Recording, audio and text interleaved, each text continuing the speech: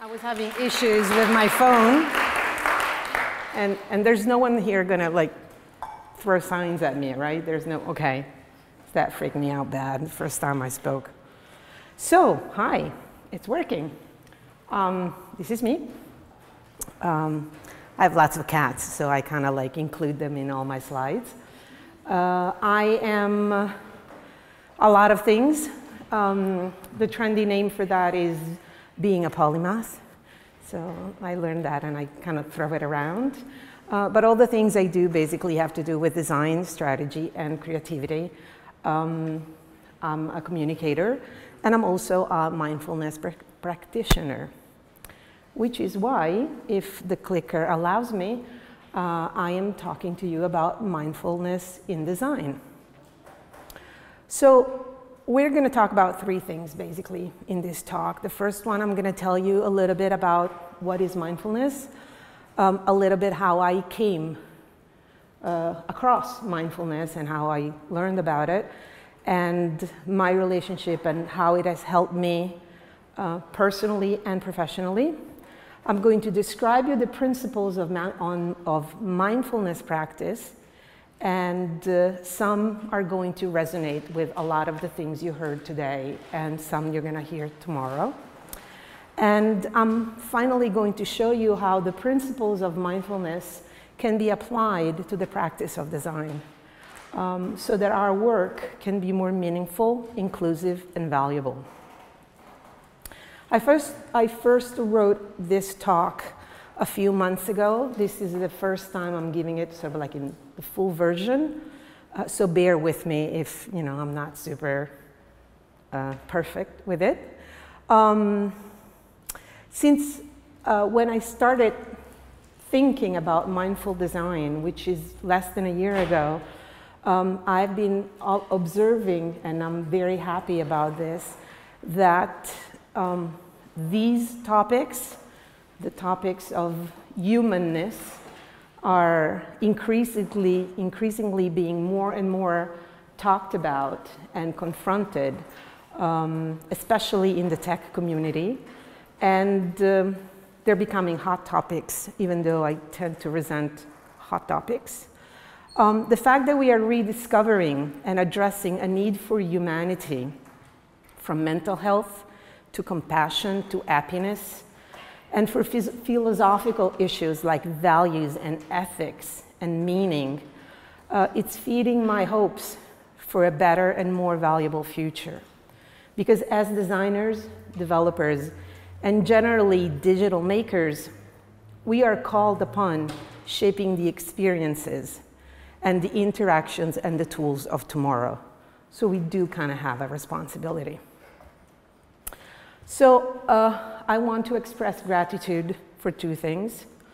The first is the organizer's choice of allowing this tech conf to be more a human conf and address issues that are important. And I want to thank many brave humans, like Sasha this morning, who are working to make this conversation public, open and accessible. And this is not always easy. It may get emotional, it's hard. It's hard, it takes courage to get naked in front of people, even though one understands the importance of it. So, let's all appreciate that. It's only when we see things that we can do things about it. And so talking about the important things, talking about issues, keeping conversations open is the way to make change. But there'll be more about this later. So for now, a little bit about you. Show me hands. How many of you have heard the term mindfulness? Okay, I know it's a trendy word. How many of you know what mindfulness is? Okay. How many of you practice mindfulness? Okay, that's good, that's good. Good. So mindfulness is a pretty straightforward word. it suggests that the mind is fully attending to what's happening, to what you're doing and feeling, to the space you're moving through. And though this may seem trivial, it's quite difficult, especially for untrained minds, because thoughts, take us over. We start thinking, and we can't stop thinking. That's quite difficult. And it's very easy to give in to emotions and be just overwhelmed by emotions. So we end up losing touch with reality. We become engrossed in obsessive thinking. Anxiety takes over, and stress eats all our energy. And just for clarity, mindful has nothing to do with religion nor spirituality, really, though praying is one of many forms of mindfulness practice. So a few things you should know about mindfulness, for those of you who don't know it. It is not obscure or exotic. It's familiar because it's something that it's innately in all of us. We just are not aware because we don't use it.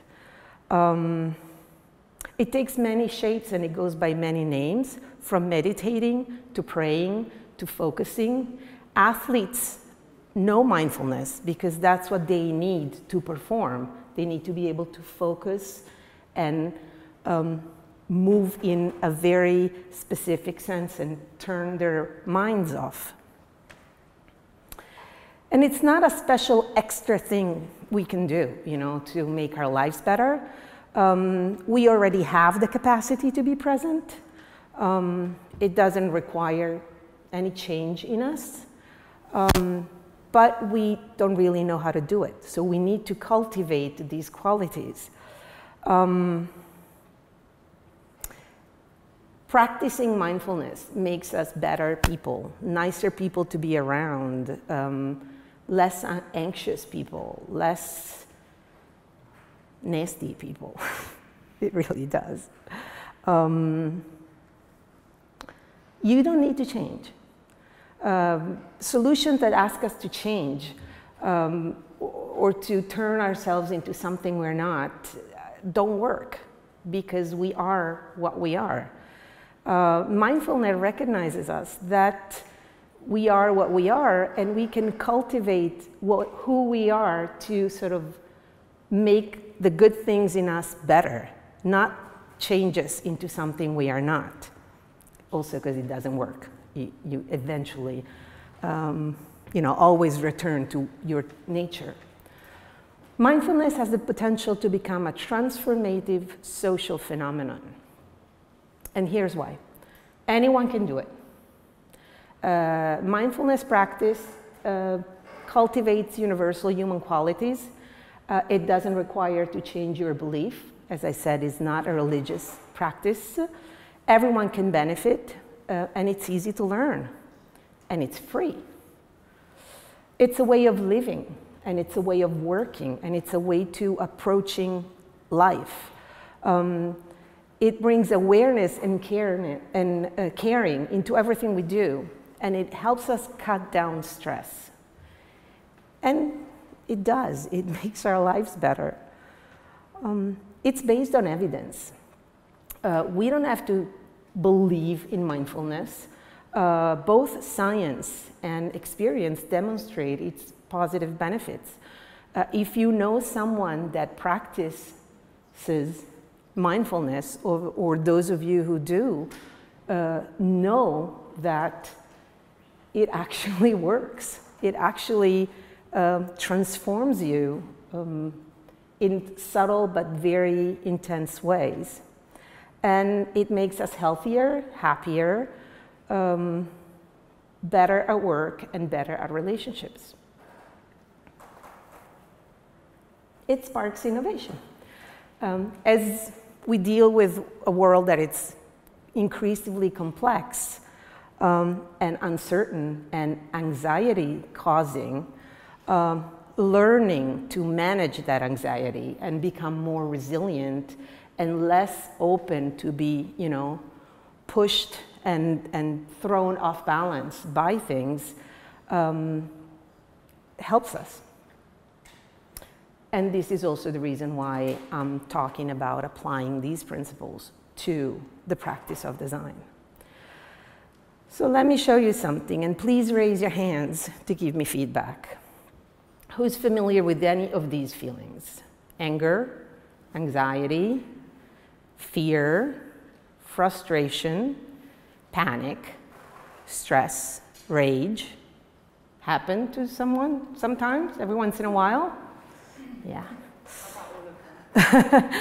I call it the unleashed monster, or the dragon when it happens to me, because it still happens to me. And it happens. How often? What are the consequences? How many of us have done or said something really stupid, or really hurtful, or really bad, and regretted it, and wished that we had just a little more cold blood to, you know, stop right before saying it or doing it? What about these feelings? Is it familiar? There's a name for it. It's called mental rumination, and it's a killer. I suffered from this, like, terribly and extensively. It refers to the tendency to repeatedly think about the causes, the situational factors, and the consequences of one's negative emotional experience. I used to have conversations with myself, and like, you know, out loud. Basically, rumination means that you continuously think about the various aspects of a situation that are upsetting. And I'm sure you know someone like this. I do. I was a professional worrier for about 45 of my 52 years, and I don't consider the first 5 because I wasn't old enough, you know. So this dude, I could beat him anytime. And basically the result was this. I was constantly, physically, mentally, and emotionally exhausted, except I wasn't this cute. It was more like this. So battling with depression and anxiety and paralyzing fear and panic attacks while being self-employed and a sole provider, so with like actual factual consequences, I realized that I needed something. I needed help, but from within. I wanted to overcome this, not to put a patch on it, to solve it. Basically, I wanted this, you know, but I felt it was unachievable because my mind wouldn't just shut up, and I just thought I was doing it all wrong, you know, and I guess, like everyone, I thought, well, I'm gonna sit here and be quiet, and somehow it's gonna happen, and it just doesn't work that way. So I thought meditation was a superpower that was unreachable but to a few enlightened people.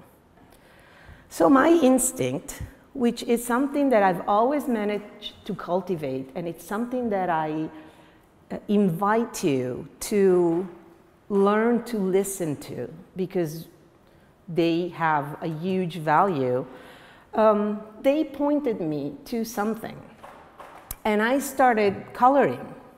I found one day, you know, a coloring book, and I said, you know, it says for adults, and it didn't have any like naked pictures in it. So, so I said, okay, let's start doing this, you know. And I started doing it, and coloring was shutting my mind up. When I was coloring, the bzz, bzz, bzz, you know, the conversation with my multiple personalities would just shut up. So I was like, wow, I'm onto something here.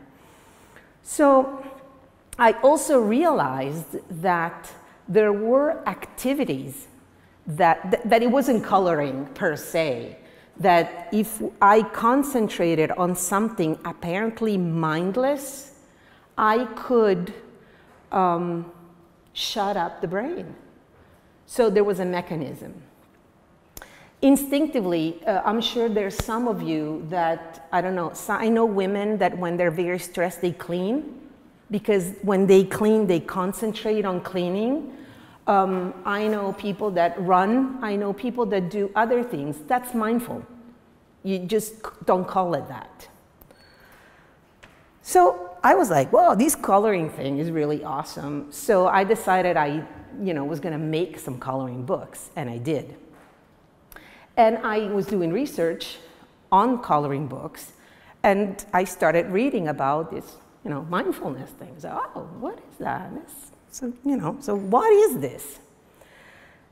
It's considered a quality of the mind, as I was saying before, so it's hard to define it. I like to give this definition. It's a state of full awareness or intentional presence.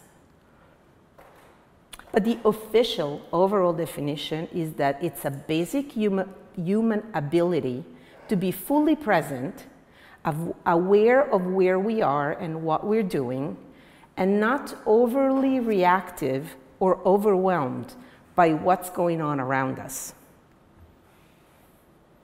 The term mindfulness also refers to the cultivation of this basic human ability through various methods that include meditation, mindful movement, mindful eating, coloring, and there's many more.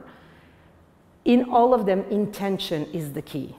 We call this mindfulness practice to distinguish it from the basic ability that we all have. So mindfulness can be considered a state of intentional awareness, achieved by focusing our attention on the present moment or present activity. The goal is to remain in the here and now, not in the past, where there's regret, because unfortunately, there's no cure for past experiences. The only thing we can do is learn from them, but dwelling on the past has no value, serves no purpose. And not in the future, because in the future, we worry and we become anxious. We obviously plan and dream for and about the future, but we can't control the outcomes. So being anxious about the future is normal, but an excess of anxiety, it's paralyzing. But we'll talk about that a little later. In the present moment, there are no reaction, nor events, nor there's judgment. It's only observation. So try to be present here and now. Try and breathe with intention and follow your breath as you inspire and expire. That sounds terrible. Focus on it. Feel the seat behind your butt. Do you feel the wooden, the hardness, the sensation? Okay, we're not used to, but it's there. It's just something that we don't pay attention to. Feel the floor beneath your feet. Wiggle your toes in your shoes. Feel yourselves here. Notice the temperature, the light, the sensations. Try and breathe again. Try and smile with purpose. While you're doing this, you're not ruminating. You're not worrying. You're not feeling anxiety, because it's kind of like your mind cannot do too many things at a time. So if it's intentionally breathing, it's not worrying. If it's feeling the floor, it's not worrying. In other terms, mindfulness helps us not freak out, which in itself, it's a pretty cool thing. I mean, I could stop right here as far as I'm concerned. It helps us manage mental rumination. For many of us, it helps us keep the imposter under control. Because when that little nasty voice comes up, we can talk to it. We can see it and say, "You're the imposter, shut up." It helps us manage anxiety. And it can help us learn to gain and maintain control in this stressful situation, so we don't do the bad things that I was referring to before. It kind of helps sort things out. It smooths out the thoughts. It untangles thoughts and emotions.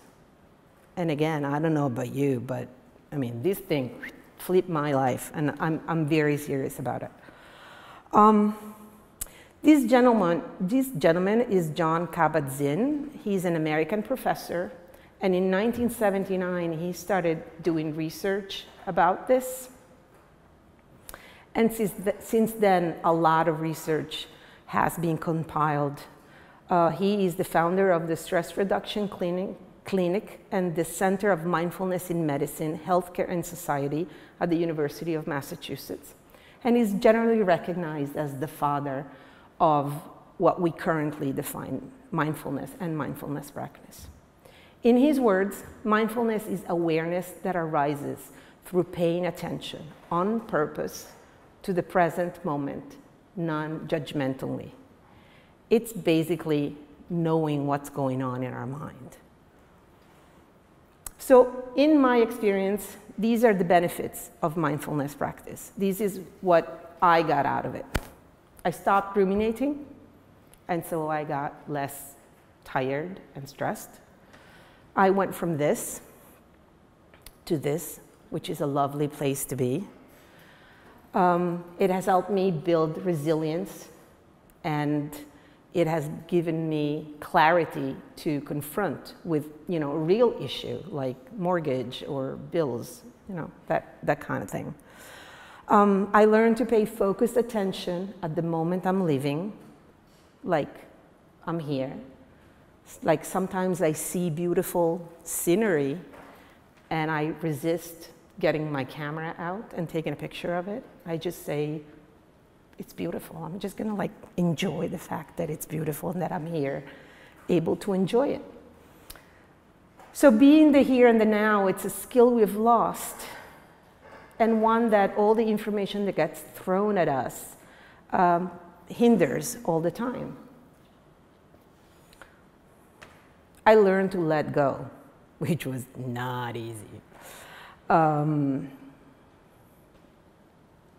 Control is pacifying until it becomes highly stressful, or better. Control is pacifying when we learn to control ourselves. Generally, though, we try and control people and situations, and they tend not to like that.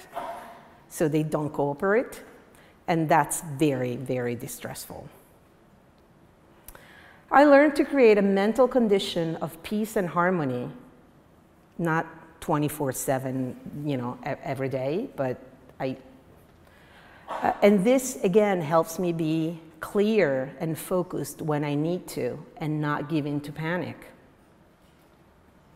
Because it's hard to make decisions and know where to go when you're battling with fear, you know, and panic blocks us. I mean, not us as humans, it blocks every sentient being. You know, animals get hit by cars because they freeze. You know, when it's an instinctual reaction. So the ability to stop and regain balance, it's a huge value. I also learned that thoughts are not reality, and this helps me regain control when I lose it. If we are unaware of the difference between what we think and what is real, managing our emotion can become incredibly difficult. What makes a thought feel real is the attention we bring to it. If all of us, if we start thinking that our neighbor hates us and wants to kill us, and we just give this thought food, and we, you know, go at it and go at it, it's gonna become real, and it's, you know, a disease when it becomes real in this case. But even thoughts not that extreme, you know, they only exist if because this all happens in our head. Very often our neighbor could not care less unless we bothered them, you know, for some reason. So when we focus on it, we turn thoughts into solid objects. Being aware of this, you know, can save us a lot of money in psychiatry treatment and drugs. It has also opened me up to synchronicity, which is also the song by the Police, but it's not what I'm referring to. It means that the quiet inside and not being scared and anxious allows me for my instinctual antennas. And so I feel things, I get vibes. I'm able to, you know, meet the right people, not because I'm lucky, but because I'm paying attention to that and I'm not worried about something else. So in a conversation, I can go, oh wow, this is really interesting. While if I'm worried about something else, I'm not even gonna see that person. And there's missed opportunities. So to me, synchronicity is the universe saying yes. Bullshit? Possibly. But it makes me happy. You know, other people have faith in God. So their version is, you know, I'm doing what God wants for me. I mean, some people think it's fate. Some people think it's luck. It doesn't matter what you call it, really. So practicing mindfulness has helped me through the most difficult time of my life. And I can honestly say it has saved my life. It helped me to get my pieces back together. It also helped me to choose which pieces to keep, which pieces were not serving me. And also it helped me put some pieces in different places from where they were, because they work better and they serve me better. But I know, you're like, yeah, lovely. So, but where's the design part of it? It's coming. First of all, like mindfulness, design is a practice. This means it's an activity that finds its value in its application. Design is a process, it's not the outcome. The principles and the values behind the practice of mindfulness applied to the design practice can help us create better and more meaningful work. Let me show you what I mean. Presence and awareness are the two basic conditions in which to operate. They're not principles, they're just kind of requirements. We tend to work and live on autopilot very often. We go through the motions of things. Mindfulness helps us regain control and stop being on autopilot. When we design on autopilot, the results are partial, incomplete, lacking originality, lacking innovation. You know, you're just going through the motion. Your heart, your head, your energy is not really in it. Going through the motion of design is not design. Compassion and gratitude are the basic values behind mindfulness. When we design with compassion and gratitude, our products are inherently accessible, meaningful, usable, and valuable. So here are the 7 pillars of mindfulness practice, and some tips on how you can apply it to your design practice. The first is being non-judgmental. Judgments tend to dominate our minds and make it hard for us to find peace. Suspending judgment, not only towards others, but mostly towards ourselves, allows us a more neutral and open approach, one that welcomes creativity and innovation. When we are non-judgmental, we don't elaborate on our experiences, we simply leave them as they are, observing them and letting them go if they're not serving us a good purpose. In design, this translates in higher listening capacity. and a more open mind. It allows for solutions that are innovative, inclusive, and creative, and meaningful.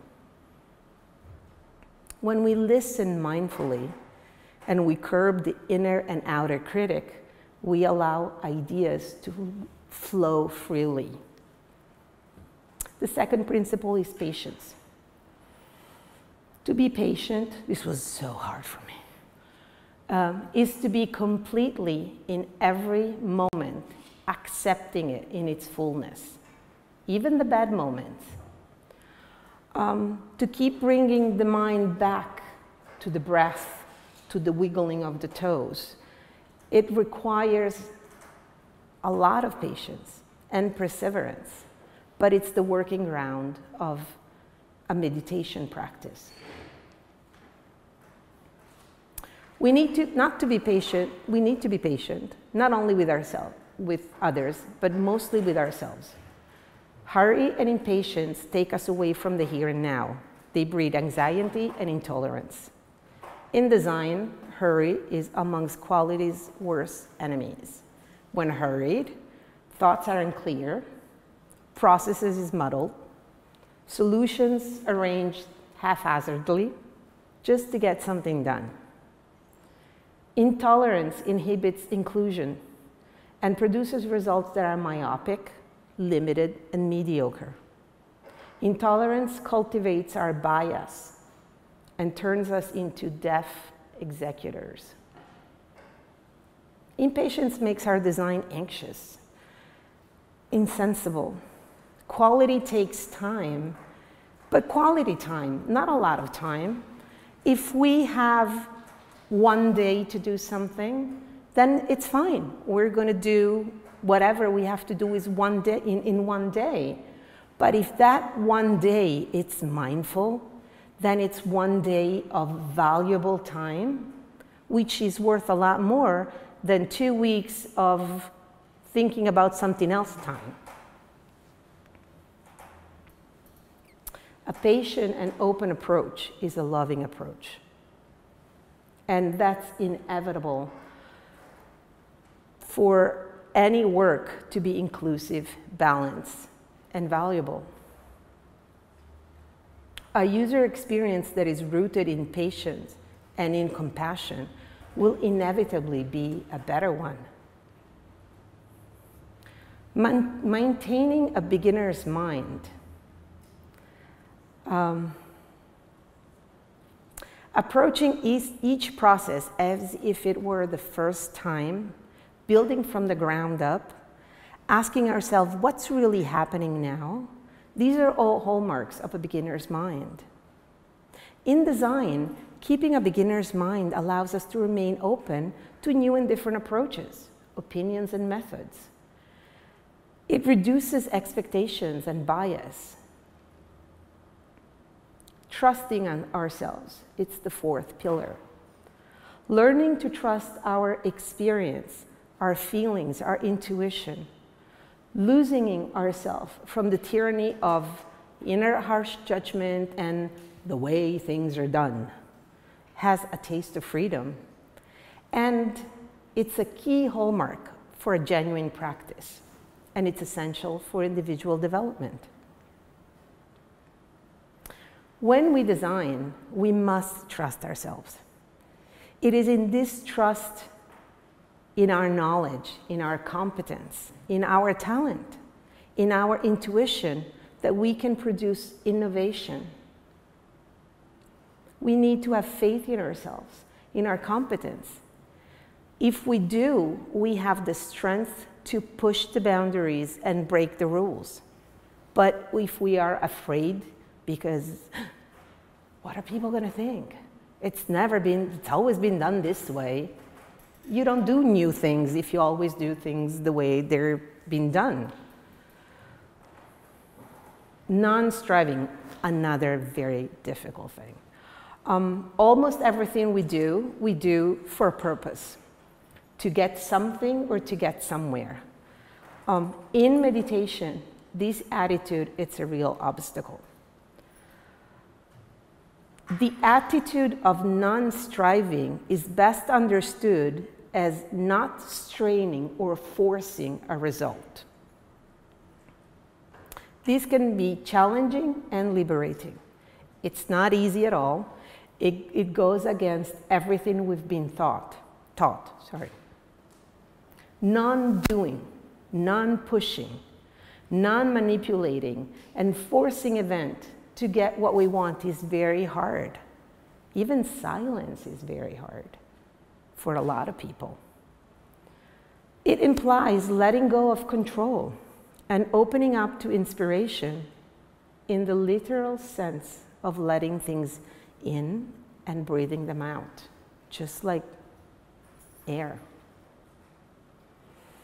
When practicing design, not pushing the final result in the direction we want allows us to avoid limiting ourselves. It allows for inspiration and creativity, and it allows us to get somewhere else. If there's an agenda behind our work, it will skew results.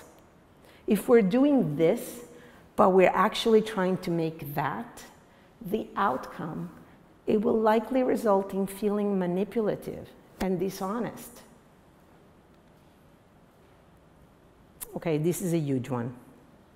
Very hard, very extremely hard, but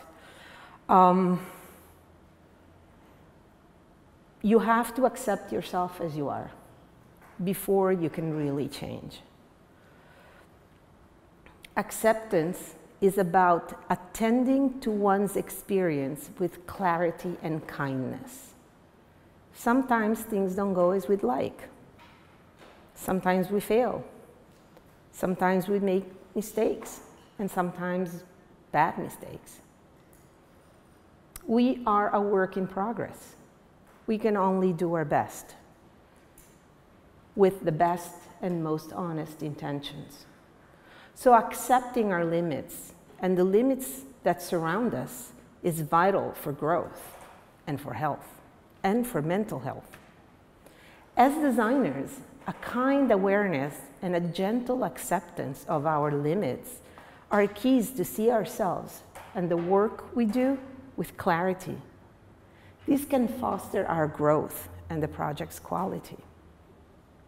But not only that, it is our uniqueness, with all its limits, that harbors our creativity and that fosters our ability to find new solutions.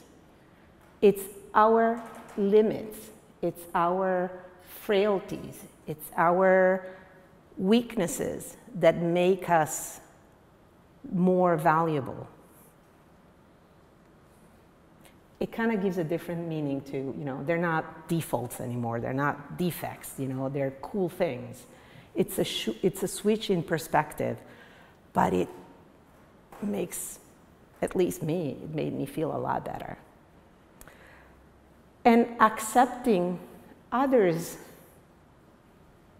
it's the root for our sense of ethics and for justice and for meaning and goodness, which is something we sorely need to revamp in our entire industry and in general in the world. The last one is letting go.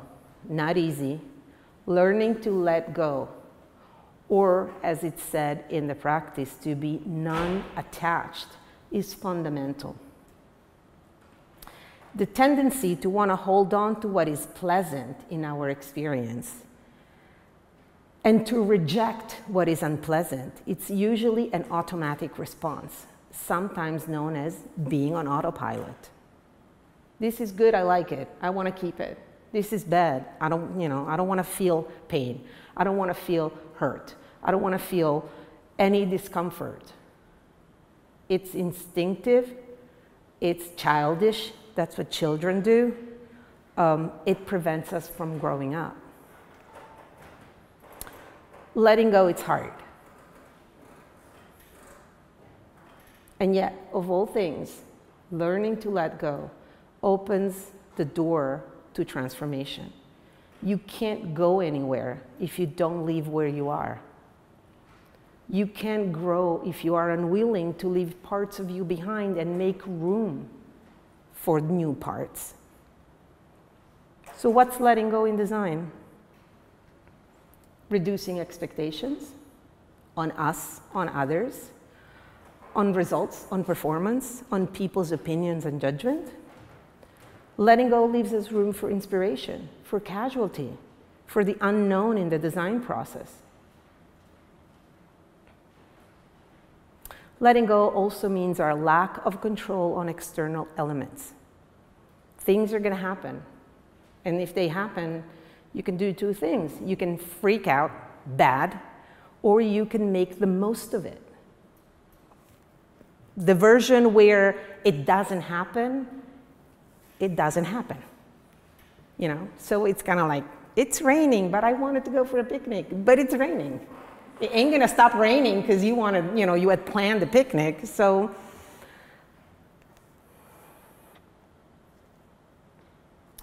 if we accept things, if we accept that we don't have control over things, we have more free mind to think up alternatives. I really wanted to do a picnic, and I was hoping for the sun, but it's raining. But I was, you know, I didn't freak out, so I thought, well, we can go have a picnic under, you know, something that is preventing me from getting wet. But if we just get really angry and annoyed because it's raining, we're just going to have a bad day and no picnic.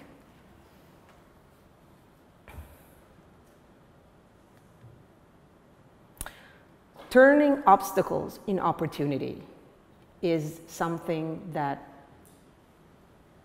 is the biggest thing I can leave you with today.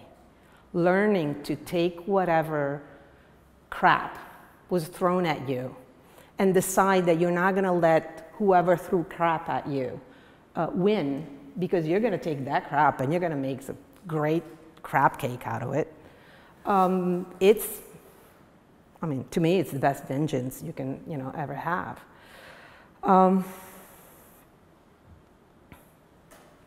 Practicing mindfulness is not difficult. It has no particular requirements. You just need an open mind and the wish to feel better, to feel more serene, to be less stressed. There are books, there are websites, there's apps. Afterwards, if you want, I can tell you what I use. It's really easy. I cannot find words to stress this enough. In my experience, stopping rumination, making peace with my limits, accepting there are things outside of my control, and learning to manage anxiety, along with learning to be compassionate and grateful, both toward myself and others, have made me a better designer, a better professional. They have added value and meaning to my daily activity. They've also kind of made me a nice person to be around, because I wasn't very, like, in the bad days, it wasn't very, like, yeah, I'll call you tomorrow, you know, kind of thing. So I'm extremely grateful for having the opportunity to tell you about this today. I hope that for those of you who are not familiar, you are a little more curious about it and maybe a little more inspired. In a lot of what I do, my aim is awareness, because we can only do something about the things we see and we perceive. So I hope that mindfulness can help you as it has helped me. And I thank you. I'm 4 minutes late.